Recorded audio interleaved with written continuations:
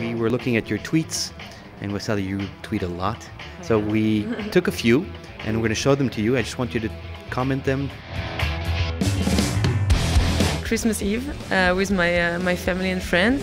It's my best friend, and on the right corner it's my boyfriend. That was my parents, my brother and his wife, my two little cousins, my uncle and my two nieces, my best friend and my boyfriend. That was a really nice Christmas Eve, and I feel so blessed each time I can spend time with my family. You know, it's pretty rare, so I'm really enjoying every minute of it. That's my brother. Sometimes he's traveling with me on tournament. So he came with me in St. Petersburg last week, and we always have a very good time together. We're very close. Oh yeah, Yannick, that's our new captain, as you can see. Very proud, very happy to have him beside us on this adventure. We really fought hard to have him after Amélie quit because she was pregnant.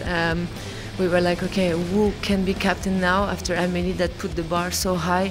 She was so good as a captain, and we didn't see anybody else that could take this post except Yannick. So we called him and we were like, Yannick, we want you, and we need you to come in this team. And Amélie, yes, we miss her, of course. We were calling her like 2 days ago. Her belly is now quite big, so she's doing well. She's a great person. She helped us a lot during these 4 last years, and we really miss her. But you know, maybe in the future she can come back. That's Lilou. That's my cat. I found her in the street last year, just after Roland Garros, and we decided to keep her. So she's great. She's the best pet ever.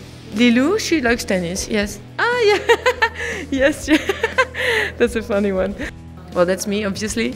When I was 11, I had the main character of a TV movie in France called L'Instit, which was pretty famous at that time. And I was playing tennis in the movie. That was the funny thing. Like my father was kind of forcing me to be a professional, and I didn't want to. And I was taking pills to hide my injuries and stuff. I mean, it's a whole story.